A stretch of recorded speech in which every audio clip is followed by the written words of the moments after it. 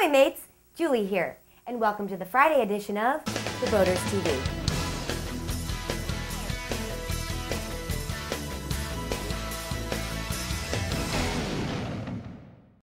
Remember when a towable boat toy was simply an inner tube at the end of a long rope? Well, when out searching for footage of some really cool boat towables to feature in this week's Wet and Wild segment, I first happened upon what looked like an incredibly innovative towable, the Flying Manta Ray. The Cellular Flying Manta Ray, released in the USA in 2006, is a glider towable with an 11-foot wingspan. Unlike towable watercraft that stay on the surface of the water, this inflatable and its rider become airborne at speeds as low as 23 miles an hour. Funny enough, during that same online search session, I was out prowling the seas of YouTube looking for boat bloopers videos, and I happened to find some evidence as to why this really cool Flying Manta Ray boat toy has been banned on most bodies of water around the country. That's right, while this inflatable looks cool, you really can't find many places where it's allowed. And check out this guy's experience and you may realize why.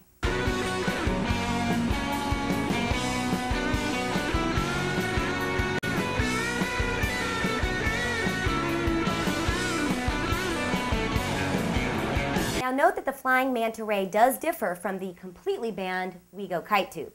The Wego Kite Tube, made by Sports Stuff Incorporated, was ripped from the market because apparently the people making and buying them underestimated what happens when you hit the water doing 40 miles an hour from 20 feet in the air. That's right, broken necks, backs, punctured lungs, concussions, and there were even several deaths reported from Wego Kite users. Sports Stuff promptly withdrew the Wego Kite Tube, though, in cooperation with the U.S. Consumer Product Safety Commission on July 13th of last year in 2006. But embarrassingly, this was just several months after it was awarded the Sporting Goods Manufacturers Association's Sports Product of the Year. Whoops. And on April 11th of this year, Sports Stuff did issue a reminder, so I'll go ahead and echo that here. If you own a Wego, it's a no-go. And if you own the Flying Manta Ray, which is nearly impossible to find anymore unless you can find it on eBay, but you better check the laws and regulations on your preferred body of water because chances are your flight has been grounded. You know, this is just more evidence to back up my sentiment that if man were meant to fly, he would have invented the airplane. Julie, they did. My point exactly. So, which towable will you choose this summer when you're looking for a new tube? Next Friday, I'll have some options for you. In fact, to give Sports Stuff a chance to redeem itself, I'm going to shop around on their site and see what strikes my fancy.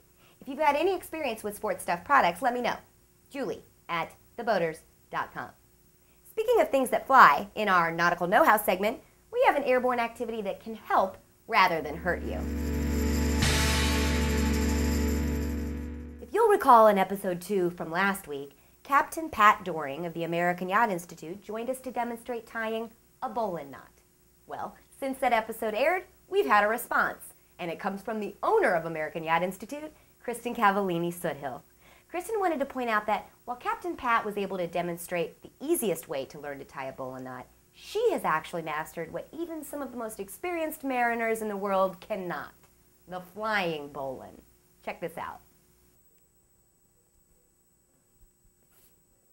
The flying bowline. Now, if any of you out there have an even cooler method for tying a bowline knot, send us some video of it and we'll air it in a future episode. Meanwhile, when you're out on your boat this weekend, give that flying bowline a shot. And now, for a little smooth sailing. Well, the America's Cup action on Wednesday was anything but smooth. Alini sailed a strong race, leading Emirates Team New Zealand around the track to win race 4 of the America's Cup match. The 32nd win was to leave the America's Cup match squared at 2 wins each, leading into today's race. But then the jury of the 32nd America's Cup received a protest from Emirates Team New Zealand.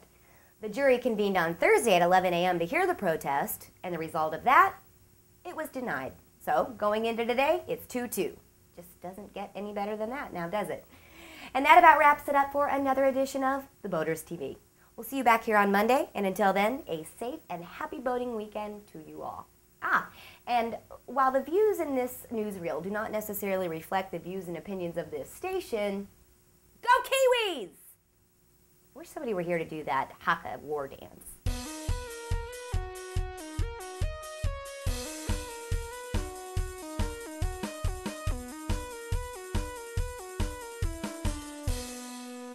This This episode of the Boaters TV was brought to you by the letter F. That's F for Foxtrot, and meaning, I am disabled, communicate with me.